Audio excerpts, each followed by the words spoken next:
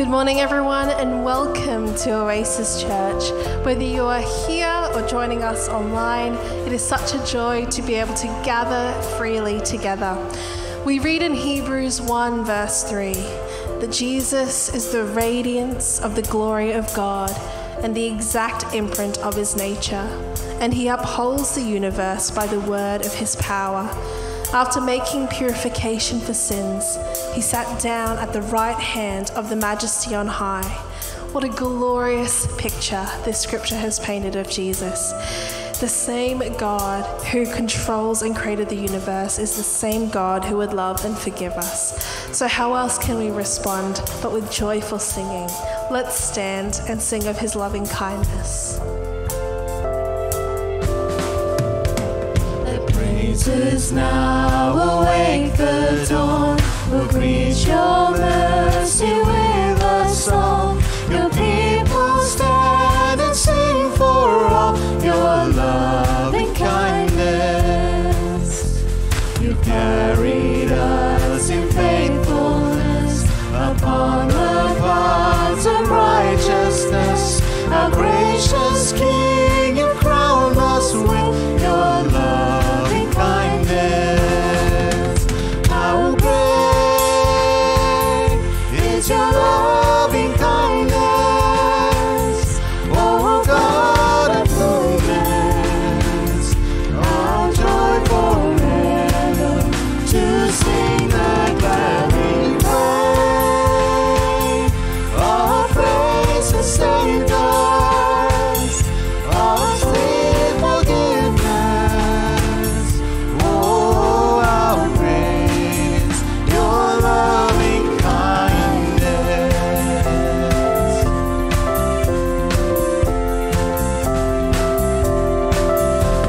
You lift us with the Father's hand. You shelter us with your commands. What heart could fully comprehend your mercies endless? You lead us through the shadows deep, where doubts trace every step it seems. But as the darkness breaks, we'll see the morning promise. How great is your loving kindness, O God of goodness. Our joy forever to sing the glad refrain. Our grace has saved us, our sweet forgiveness. Oh, how great is your loving kindness.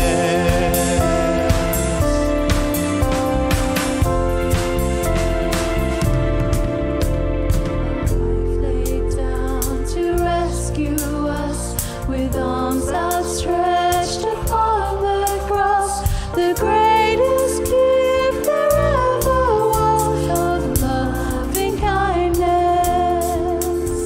A life laid down to rescue us with arms outstretched upon the cross, the greatest gift there ever was of loving kindness. Your loving kindness. How great is your loving kindness, O God of goodness. Our joy forever to sing the glad refrain.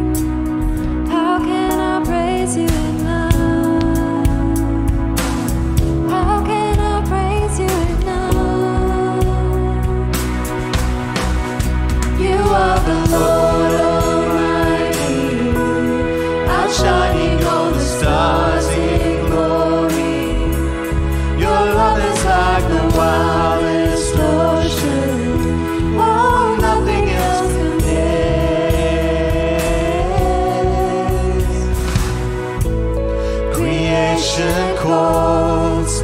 Oh, to the Savior. We are alive for your praise. In earth and sky, no one is higher. Our God of wonders, you reign. Our God of wonders, you reign. You are the Lord Almighty, outshining all the stars in glory. Your love is like the wildest ocean. Oh, nothing else compares. You are the Lord Almighty, outshining all the stars in glory. Your love is like the wildest ocean. Oh, nothing else compares.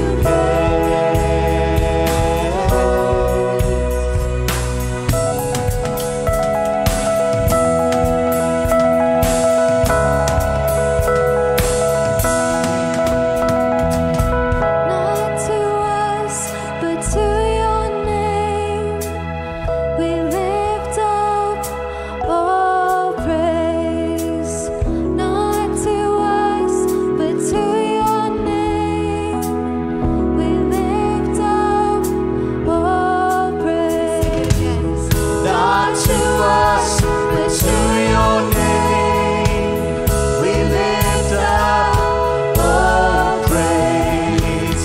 Not to us, but to your name, we lift up all praise. You are the Lord Almighty, outshining all the stars in glory. Your love is like the wildest ocean. Oh, nothing else compares. You are the Lord Almighty, outshining all the stars in glory.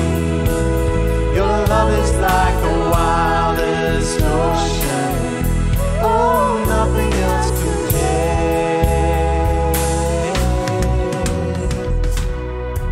Amen. Church, let's take our seats. And while you're doing that, let's turn around, say hi to someone. Thank you.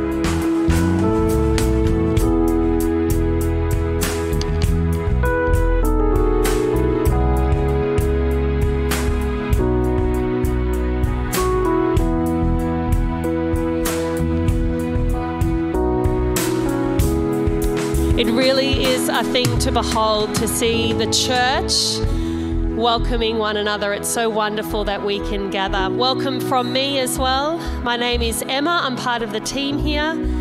And kids, for those of you who are in the service, it's wonderful to have you. A couple more weeks and you'll be back at Oasis Kids Ministries.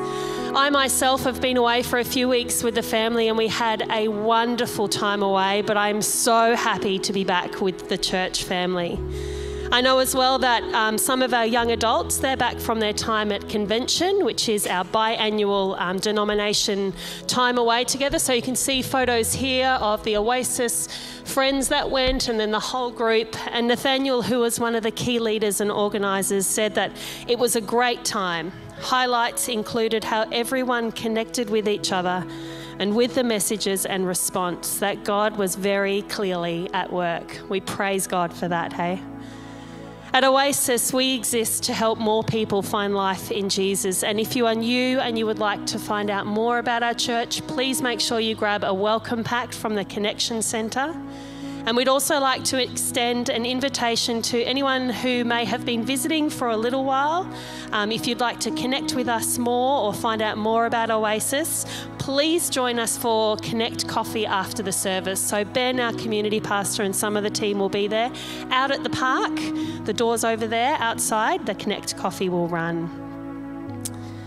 At Oasis, an important part of practicing life together, one of our priorities, life together, is in growth groups. And if you're part of a group like I am, I'm sure that you're looking forward to the upcoming series that's starting on the 29th of January.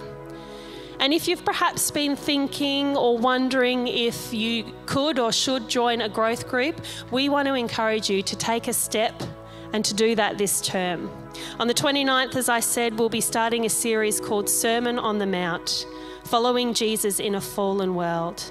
And in growth groups, you can study God's word together and dig that bit deeper. So if you'd like to find out more, you can scan the QR code that's in front of you.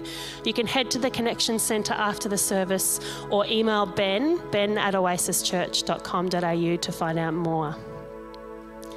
Here at Oasis, we believe that regular, joyful, and sacrificial giving is an act of worship and an offering of thanks to God, who has so generously given to us in Jesus.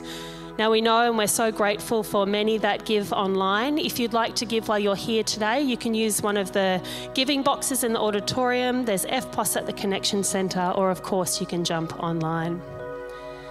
Our annual summer party is coming up in a few weeks. Kids, do you remember? Do you love the summer party where we meet and afterwards we have even more food than normal and we enjoy time together? It's coming up on the 29th of January. We'll gather together at 9 a.m. So just one morning service that day, 9 a.m. and also 6 p.m. We will together pray for the continued year ahead. We'll pray for the staff and the elders and deacons. So please plan to come along and then stay afterwards as well. And as I mentioned to you, wonderful children, on that day, on the 29th at 9 a.m, make sure you remind mum and dad, 9 a.m, Oasis Kids will kick back as well. For those of you who are new, we run Oasis Kids on Sundays during the school term. There's Junior Kids Church and Kids Church. Fortnightly, we have a high school program for years 7, 8 and 9 that run during the school term as well as the many kids and youth ministries that happen during the week. So that will kick off after the week of the 29th. There'll be information in the quarterly. You can jump online and find out more about that as well. If you have little ones in the service with you, they are so welcome. If you need to make use of the parents' room, it's through the foyer on the left. At the moment, our amazing tech team are doing all they can. We have an audio feed, but not a live feed at the moment. So you can head there if you need to make use of that. Now, before we pray together, how about we listen to these words that are found in Philippians chapter 4. It says, "Rejoice in the Lord always." Again, I will say rejoice. Do not be anxious about anything, but in everything by prayer and supplication with thanksgiving, let your requests be made known to God. And the peace of God, which surpasses all understanding, will guard your hearts and your minds in Christ Jesus. Let's pray together, friends. And Heavenly Father, we rejoice in you, for you are good and faithful, merciful and gracious. We've just sung of your loving kindness, God. You are the King of Kings and the Lord of Lords. And Lord, we thank you for the many blessings that you have given us. We thank you for the children who are here, and we pray for them, Lord. We ask that you will guard their hearts, that you will show them your ways. We pray, Lord, that these children will follow and serve you, that they will know you. And as they step into kids ministry in the future weeks, Lord, we pray for those who minister to them, for those who serve on the kids teams, that you will bless them, that you will equip them, that you will give them the energy and the right motive. Lord, we thank you for these beautiful children. We thank you for marriages, Lord, and we pray that you will show us how to be loving and forgiving, Lord, that you will protect relationships. Show us how to reflect your love in the way that we love one another. Lord, as we meet in growth groups and serving teams and all the many other ways, we pray that you will give us a deep love for one another, that we will care for one another, Lord, that we will pray for one another. Lord, we too thank you for the money that has been given, and we ask that you will help us to be wise with all that you have given us. Help us and show us how to follow your example, Jesus, that we will be generous in all that you have given us, our time, our treasures, Lord. And God, for those in our church family who are in a difficult place, As we read in your word, we pray that your peace, which surpasses all understanding, will guard our hearts and our minds in Christ Jesus. Help us not to be anxious about anything, but in everything by prayer and supplication, with thanksgiving in our hearts, let our requests be known to you. And Lord, by your Spirit, guide our thoughts, our hearts, our words. And as we hear from your word soon, we pray that you will give us an ear to hear and a soft and humble heart to receive. May your kingdom come and will be done, we pray. And as we worship you in song now, as we sing the truths of who you are and of what you have done, give us a fresh and new understanding, a revelation, Lord, of your kindness and your mercy. And may our response be reverent worship to you alone, for you are worthy, Lord. And we pray this in your mighty name, Jesus. And we all said, Amen. Amen.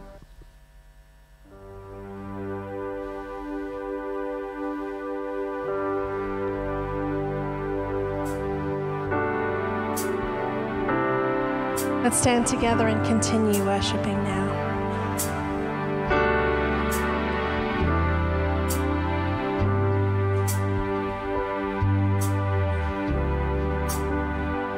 I cast my mind to Calvary, where Jesus bled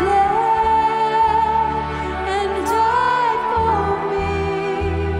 I see his wounds, his hands, his feet, my Savior on that cursed tree.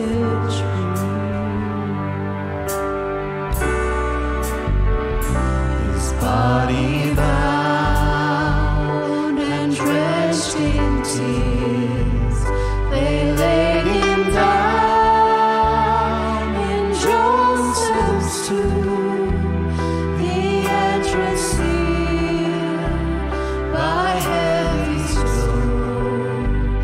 Messiah's dear and all alone.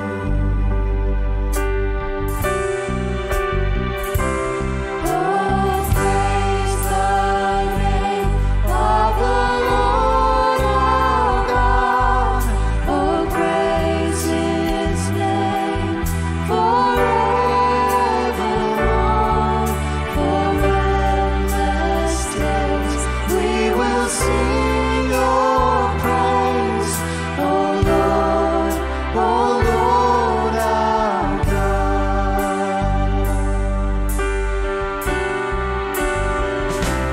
On the third, at break of dawn, the Son of Heaven rose again. Oh, trample death, where is your sting? The angels roar for Christ the King. Oh, praise the name of the Lord our God. Oh, praise his name forevermore. For endless days we will sing your praise. Oh Lord our God.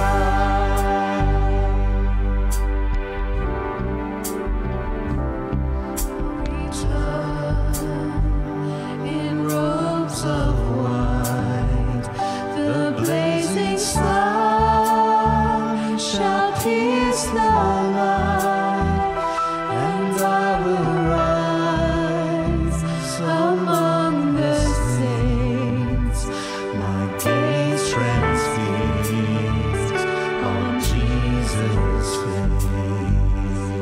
We declare that again. He shall return. He shall return in robes of white. The blazing sun shall pierce the light, and I will rise among the saints. My gaze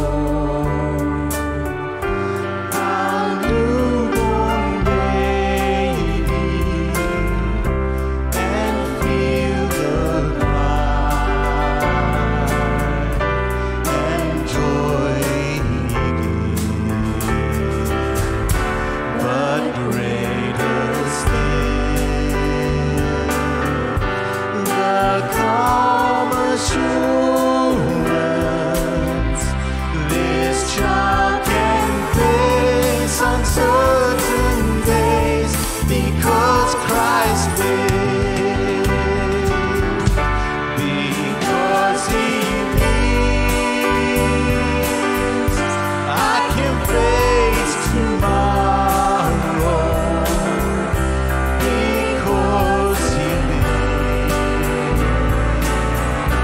All fear is gone, because I know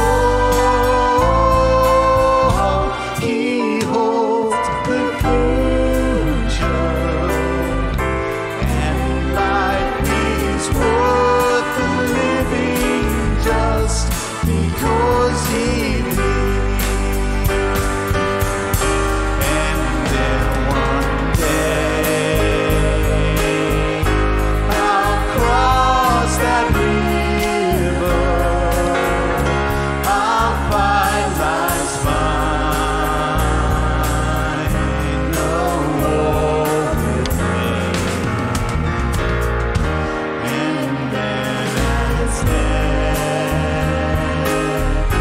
gives way to victory, I'll see the lights of glory, and I'll know He lives, because He lives. I can face tomorrow, because He lives. All fear is gone, because I know He holds the future, and life is worth the living just because He lives. And life is worth the living just because He lives. Amen. Let's join our hearts in prayer. Lord God, we submit ourselves to you now. In this shifting and tumultuous world, we know that we can find our hope and security in you. In the valleys and in the hills, you are there. And we pray that this is the truth we not only proclaim but cling to. Father, soften our hearts so that your word would edify and convict us this morning. We rest in your promises. Amen.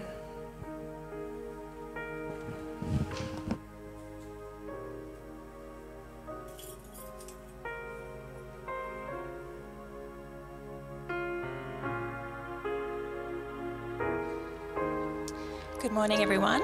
Please turn with me to Haggai chapter 2. We're going to read verses 10 through to 19. On the 24th day of the 9th month, in the 2nd year of Darius, the word of the Lord came to the prophet Haggai. This is what the Lord Almighty says. Ask the priests what the law says. If someone carries consecrated meat in the fold of their garment, and that fold touches some bread or stew, some wine, olive oil, or other food, does it become consecrated? The priest answered, No.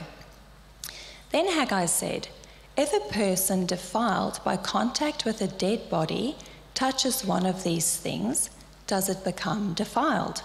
Yes, the priest replied, it becomes defiled. Then Haggai said, So it is with this people and this nation in my sight, declares the Lord. Whatever they do and whatever they offer there is defiled. Now give careful thought to this from this day on. Consider how things were before one stone was laid on another in the Lord's temple. When anyone came to a heap of 20 measures, there were only 10. When anyone went to a vine vat to draw 50 measures, there were only 20. I struck all the work of your hands with blight, mildew, and hail, yet you did not return to me, declares the Lord. From this day on, from this 24th day of the 9th month, Give careful thought to the day when the foundation of the Lord's temple was laid. Give careful thought. Is there yet any seed left in the barn? Until now, the vine and the fig tree, the pomegranate and the olive tree have not borne fruit. From this day on, I will bless you. This is the word of the Lord.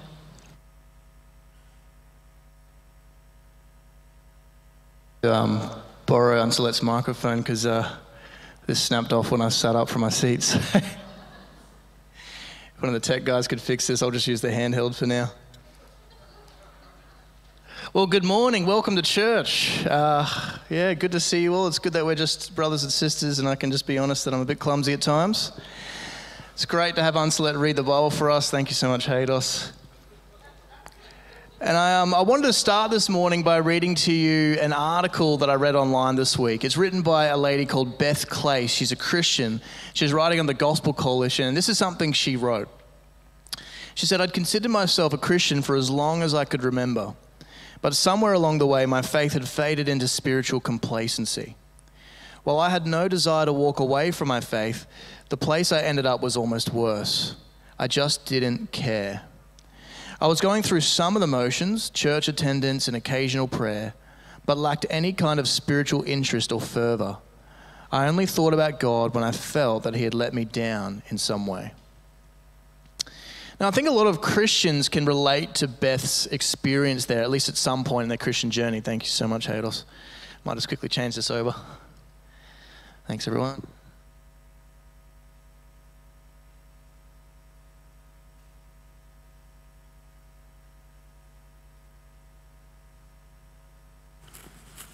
Okay, so Beth was just writing about how she went through this spiritual complacency. I think a lot of us can relate to that in some ways. Sometimes in our faith, we feel this complacency. Maybe we're going through the motions still, maybe we're still coming along on a Sunday, or maybe we're busy serving, or maybe we're still part of a growth group. But there's this spiritual complacency. Our heart has drifted from God. Our heart isn't as warm to God as it once was. And maybe people looking at you might even be able to say that you look like a model Christian because of how busy you are doing stuff for Jesus. But when they really dig down a bit further, you would say that you don't feel a connection with God. Your heart is far from him. Now, sometimes that's not our fault. Maybe God has us in a season where we feel there's this disconnection. He's testing our faith to see if we'll base our beliefs on his word and not on our feelings. Sometimes it is our fault. It's a sin issue in our life that's blocking that connection with God. But what's really dangerous is if we make a conclusion that God just wants our efforts instead of our hearts, that he's okay with us just going through the motions without our heart really being in it.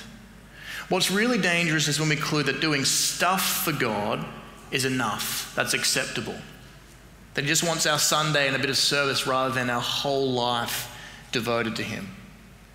Now, the reason I can say that's dangerous is because this is what God confronts his people about in our passage this morning. He comes along and he confronts his people with this very issue. You see, they were busily serving God. They were building his temple as they should. But that wasn't enough. Their hearts were far from God. They didn't love God even though they were building his temple. They thought he wanted their efforts, but he wanted their hearts. They thought building the temple was all God wanted. But God didn't just want them to do a task, he wanted them to be his people. Now, the reason that we're looking at Haggai's message today is because we're in a series right now called First Things First, the message of Haggai. We started it 2 weeks ago, so we're in week 3 now. And in the first week, we opened up chapter 1 and we saw that God came along and he confronted his people because they'd stopped rebuilding the temple. They'd stopped for 10 years and God kind of wakes them up and says, get back to work, get back to build. What's going on? Why are you building your own houses and leaving my house dilapidated, my temple in ruins? And the people, to their credit, repented and they began to build. But then in chapter 2, we saw that they were in a month into the building work and they began to just get discouraged. They began to feel like the work they were doing was futile. It was just so pitiful, this new temple, compared to what it once was. It seemed like, what's the point?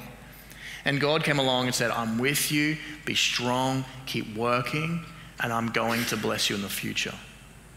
And now this week, God comes along to his people And he says that he doesn't simply want them to build the temple. Their issue is always deeper than just their neglect of a task. He wants their whole hearts. And I think all of us tend to fall into this at some degree or another at some point in our Christian journey. We realize at times that we might be going through the motions a bit. And so I think it's a good time for us today, for all of us to consider, where is our relationship with Jesus? Not how often am I coming along on a Sunday necessarily, but where is my heart with Jesus? Where's my connection with God? How am I going in that relationship? Do I love God? Or am I kind of just sort of plowing along through the motions? If you're not a Christian here this morning, I'm so glad you're here. You're welcome here to be with us. And this is going to be helpful for you too, because you're going to see what God really wants from you. He doesn't want you to add a little bit of religion to your life. He wants your whole life. He wants your whole heart. He wants you to know him. He wants each day to be spent walking in a connection with him. He wants you to see your whole life as a life of worship to him. So we're going to dive in and we're going to find out how God deals with this issue in Haggai chapter 2, verses 10 to 19. And we'll look at the passage under 3 headings. And the first heading is this: a question about holiness, in verses 10 to 13. I'll just read verses 11 to 13 for us again. This is what the Lord Almighty says. Ask the priests what the law says. If someone carries consecrated or holy meat in the fold of their garment, and if that fold touches some bread or stew, some wine, olive oil, or other food, does it become consecrated? Does it become holy? The priest answered, no. If it touches bread or if it touches olive oil, it doesn't make those things holy. Verse 13, then Haggai said, if a person defiled by contact with a dead body touches one of these things, does it become defiled? Yes, the priest replied, it becomes defiled. Okay, so this is like completely random to most of us, I think. We're like, what is going on here? What is Haggai getting at? And we have to dive back into the book of Leviticus to kind of understand what he's drawing from. And the book of Leviticus is the book of holiness. And one of the key verses that God has in that book is be holy. He says to his people, be holy as I am holy. So let's just quickly understand, what does that word holy mean? In our culture, in our day and age, sometimes we use it to refer to someone who's smug and thinks they're better than others. They're holier than thou. Sometimes in Christian circles, I think we use it just to refer to moral righteousness. Someone says, I want to be more holy. They're saying, I want to be more righteous. But actually, holiness is bigger than just moral righteousness. Holiness, when we talk about God as holy, refers to his specialness, that he is set apart, that he is in a special category of his own. So that would include his moral righteousness, but that includes everything that makes God God. His all-powerfulness, his eternal nature. He is holy. And when he says to his people, be holy as I'm holy, he's saying be set apart, be distinct, be special, be my treasured possession. And they can only do that in human ways. Obviously, he's not saying be all-powerful, be eternal. They can't do that. But he outlines in the book of Leviticus what it looks like for them to be holy. And then there's different laws. There's lots of moral laws, but there's also laws to do with uncleanness, with ritual uncleanness. And these laws are what Haggai is really drawing from. These laws sometimes, well, they don't really have anything to do with moral issues. Sometimes they do a little bit, but mostly what they have to do with is the fact that we as fallen people live in a fallen, corrupt, broken world affected by death. And how can we, contaminated with this sort of death and corruption, just go into God's presence, his holy presence, and worship him? So we need to be clean before we can go in. That's what it's kind of concerned with. And so what Haggai does in these verses, he asks some questions to set as an illustration to kind of get at the people's issue. So what he does is he says, okay, if some meat's holy, it's dedicated to the Lord. If it touches other items, does it make them holy? No. If someone is defiled, they're unclean, they've touched a dead body, and they go and touch these things, does it make them defiled? Does it make them unclean? Yes. The point is, uncleanness is much more contagious than cleanness. It's kind of like COVID, if I could use that as an illustration. So COVID, it's very contagious. If you're sitting in the same room as someone breathing the same air, you can possibly catch it. But healthiness is not contagious. Doesn't matter how healthy someone is or how close they are to someone with COVID, the person with COVID can't catch healthiness from them. It's not contagious. That's the same sort of way this works. The uncleanness is has a defiling sort of polluting influence. And so Haggai says, okay, so we know how this works, right? That's how it works. And then he goes on in the next section to show the people their need for holiness with this answer. So this is the second section, their need for holiness. And this is what Haggai says in verse 14. He says, "So it is with this people and this nation in my sight, declares the Lord. Whatever they do and whatever they offer there in that temple precinct is defiled." Okay, so Haggai is saying, God's saying through Haggai, that these people are like someone who's touched a corpse, they're defiled, and they're going in and they're doing all of God's work, building the temple, and everything's defiled. They might think that because they're doing a holy task, the temple's holy, they're touching the stones, maybe they might think the holiness is almost rubbing off on them in some way, as if God's pleased with them because they're doing a holy task. But God is saying, no, it works the other way around. We know this. Because you're unacceptable in my sight, you're unclean, you're defiling everything you're doing is defiled. So even though they should have been building the temple, which was good, it seems as if as we look at this text, they were unclean in a sense. That's just an illustration to say they weren't right before God. Their hearts weren't in it. They didn't love God with all their heart, soul, mind, and strength. They were doing a task that he wanted them to do, but because they weren't right with God, because their hearts weren't in it, it's like they're unclean people carrying their uncleanness into all their work they're doing. And so God wants them to think about this. He wants them to consider this. And so he asks them later on in verses 1 to 5, if we can just, in verses 15 to 19, he asks them to give careful thought. So we'll read those together. "Now give careful thought," that's a command, that's why it's underlined, "to this from this day on. Consider how things were before one stone was laid on another in the Lord's temple. When anyone came to a heap of 20 measures, there were only 10. When anyone went to a wine vat to draw 50 measures, there were only 20. I struck all the work of your hands with blight, mildew, and hail, yet you did not return to me, declares the Lord. From this day on, from this 24th day of the 9th month, give careful thought to the day when the foundation of the Lord's temple was laid. Give careful thought. Is there yet any seed left in the barn? Until now, the vine and the fig tree, the pomegranate and the olive tree have not borne fruit." So God says it again and again, doesn't he? You see those commands repeated. Give careful thought. Think about this. I want you to reflect on what's going on. Think a bit more deeply. Before the temple was even built, the situation wasn't great for you guys. You were under my judgment. You went to a heap of 20 measures, it was 10. You went to a wine vat and it was hardly full. You were under my judgment. But even now, think about what's going on. Is the storehouse yet full? No. Have these trees, it says at the very end, pomegranate, those sorts of things, have they yet borne fruit? No. So in other words, you haven't thought deeply enough. Your repentance is not yet complete. I didn't just want you to build the temple, that's good. I wanted you to return to me. I wanted your whole heart. I wanted you to be my people, a holy people. That's what God's getting at in this passage. You see, it's possible to serve God and to be busy even for God without giving him your heart. And that's what the people were doing here. And this is what I mean by their need for holiness, their dire need for holiness. God wanted his people to be set apart for him, to be a holy people, to be his special people. Their problem was so much deeper than just needing to build the temple. They needed to set themselves apart for God. They needed to be holy. And so just let me ask you this morning, where are you at in your relationship with God? Where's your heart?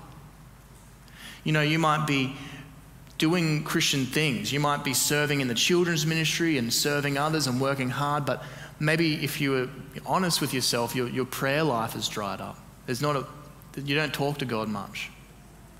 Or maybe you come along every Sunday and you sign up to serve, or you're at every event that's going on, but if you're honest, your Bible reading has been shortened, and it just feels dry, and it's just a task to tick off for the day.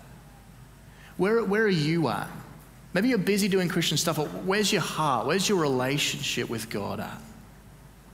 You see, there was a church in the New Testament that had this problem, that they'd lost their first love. They were hard workers. They had a really solid understanding of God's word, but they were in danger of losing their status as a church because they had stopped loving God. And this is how Jesus spoke to them in Revelation 2. I know your deeds, your hard work and your perseverance. I know that you cannot tolerate wicked people, that you have tested those who claim to be apostles but are not, and have found them false. You have persevered and have endured hardships for my name and have not grown weary. Yet I hold this against you. You have forsaken the love you had at first. Consider how far you have fallen. Repent and do the things you did at first. If you do not repent, I will come to you and remove your lampstand from its place. I will remove your status as a church from before me. And as you consider your relationship with God, if you've realized that you've fallen away from that first love, Jesus wants you to come back to him. Jesus wants you to think about what you did when you had that love and to do those things again. He doesn't want you to come back to give you a scolding. He actually wants to come back to bless you, to come back so he can bless you. And this is actually the surprising response of God in the final section of our passage. We've looked at a question about holiness and the dire need for holiness, but then we look at the response, the surprising response of holiness. Look at how holy God responds to their lack of holiness in the last line. He did confront them, but then he ends with this, verse 19, from this day on, I will bless you. From this day on.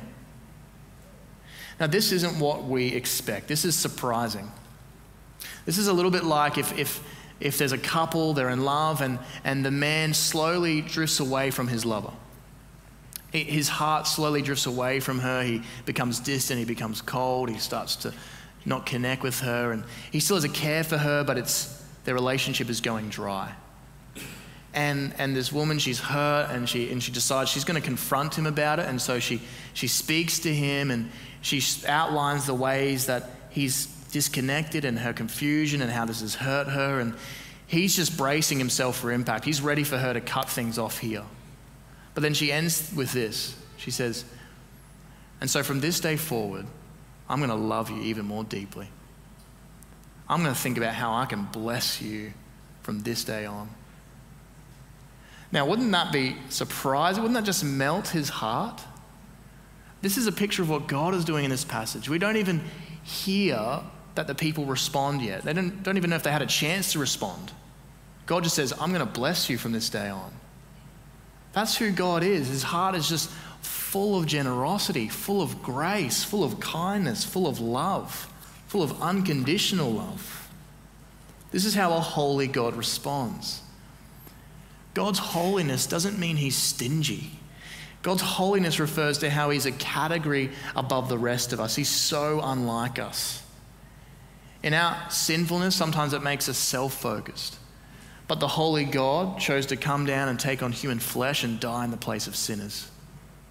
In our sinfulness, sometimes it makes us operate on a lower plane, sort of a tit-for-tat basis with other people. But the holy God loves and blesses undeserving people, even his enemies. God is so unlike us. He is holy. And ultimately, God's desire to bless sinners came to fruition in Jesus. Jesus came into our world. He was God's strategy to bless the world. And something happened in Jesus' ministry that had never happened before.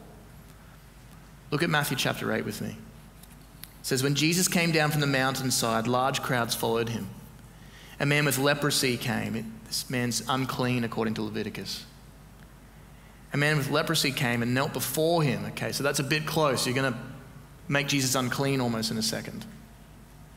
And said, Lord, if you are willing, you can make me clean. Jesus reached out his hand and touched the man. I am willing, he said. Be clean.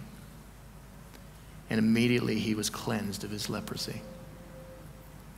See, something happened that had never happened before. Usually the unclean defiled the clean. But But here the clean one, the holy one, Jesus, made this unclean man clean. He didn't just heal him of his disease, he made him clean. He made it possible for him to come back into the temple and to worship with God's people and to relate with God again. It's incredible. The holy God responds to his people's unholiness by blessing them. And Jesus made an eternal cleansing available for us at the cross. See, this is why he submitted himself to so many things that would be unclean and horrifying for Jewish people. He didn't just touch people affected by death. He didn't just even raise people from the dead, but he went through death himself. And he was buried in a tomb, which is so associated with death. That was totally an unclean place. Jesus went through all of that and he rose again and he conquered death. And he made a cleansing for our sins at the cross so that he can offer life and cleansing and holiness to all those who trust in his invincible cleansing power. If you're here today and you're considering Jesus, you're not sure about Jesus, take note of what this means. Jesus isn't asking you to clean yourself up before you can come to him.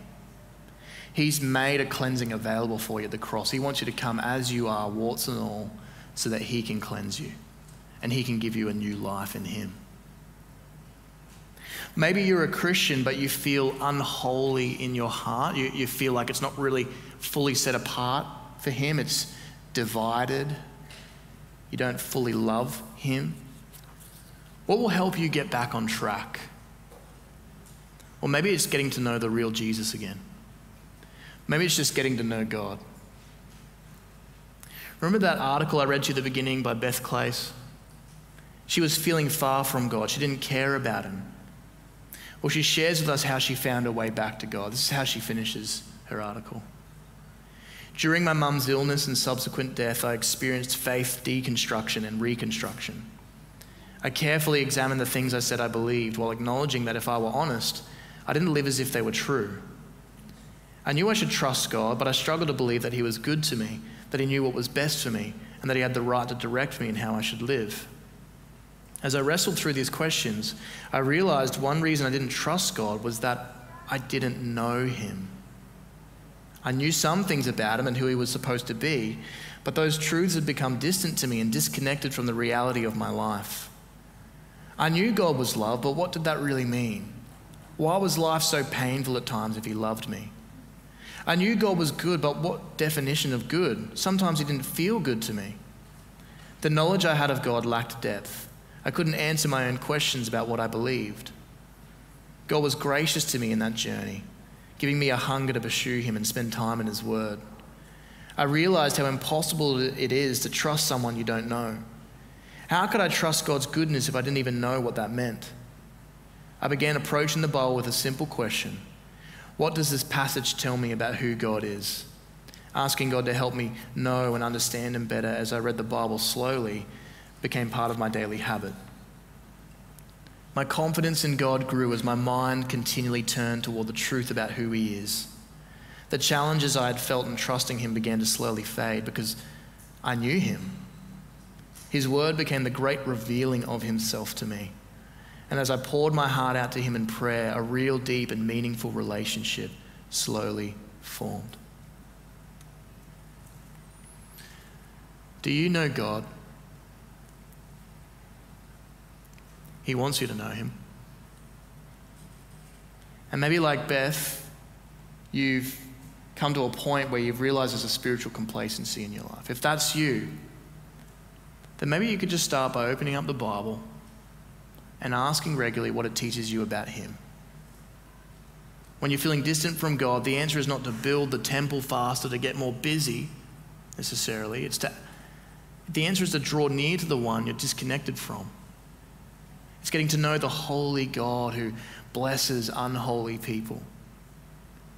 And when you experience the real God, his majesty and kindness, your heart will be warmed and desire will be awakened. And you will just find yourself becoming more devoted to him, more set apart for him, more living in line with the holiness he's gifted to you at the cross. So let's pray and let's ask God to do that for all of us. Let's pray.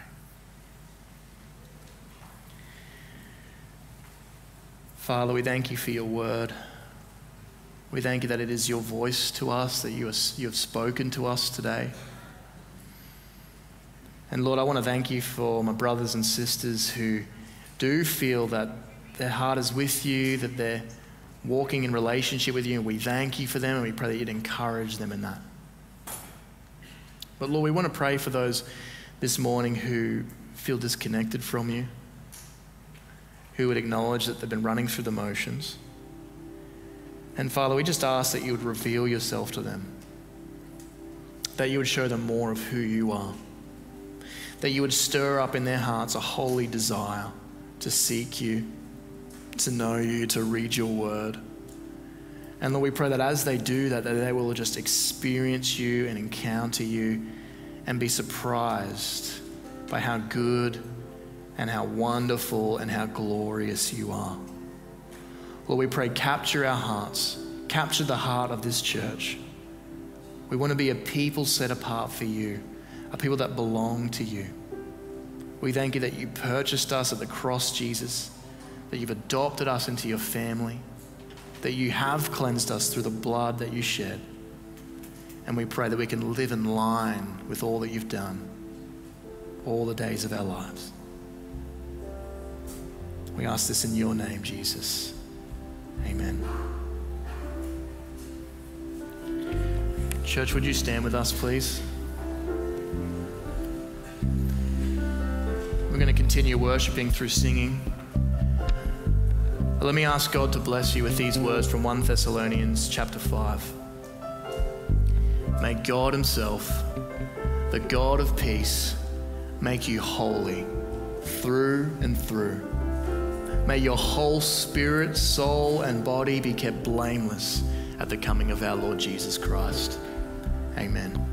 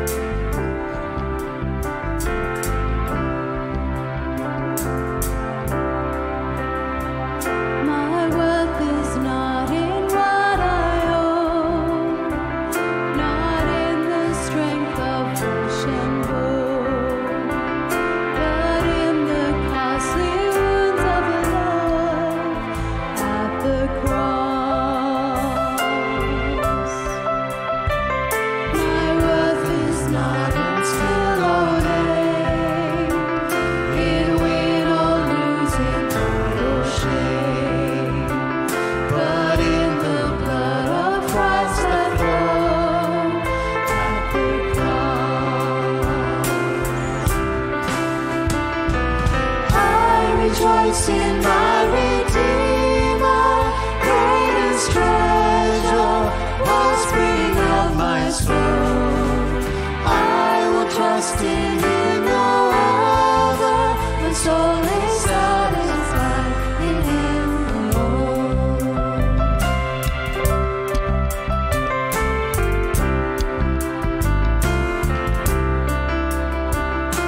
Son of clouds we fade and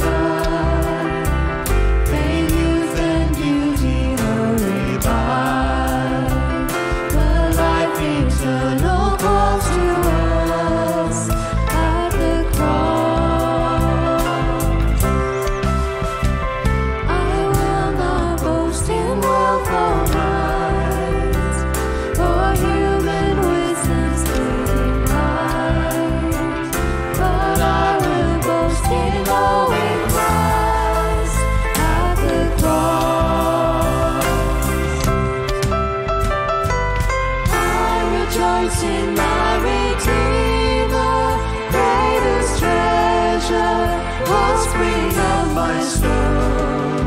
I will trust in him, no other, my soul is satisfied in him alone.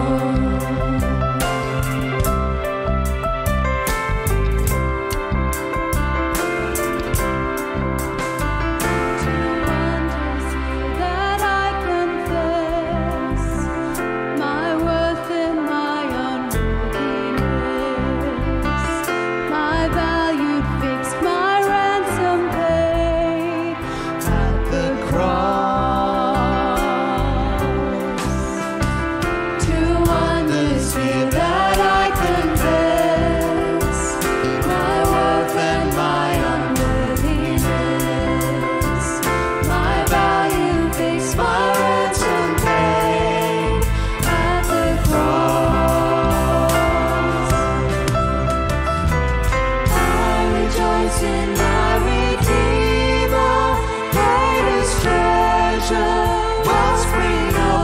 cornerstone.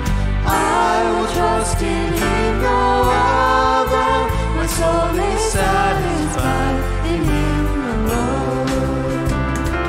I rejoice in my Redeemer, greatest treasure, wellspring of my soul. I will trust in Him, no other. My soul is satisfied in Him alone. Amen. Friends, we can continue our time together out there. There's also Connect Coffee for those who are interested in membership. Have a wonderful week. We'll see you next Sunday. God bless.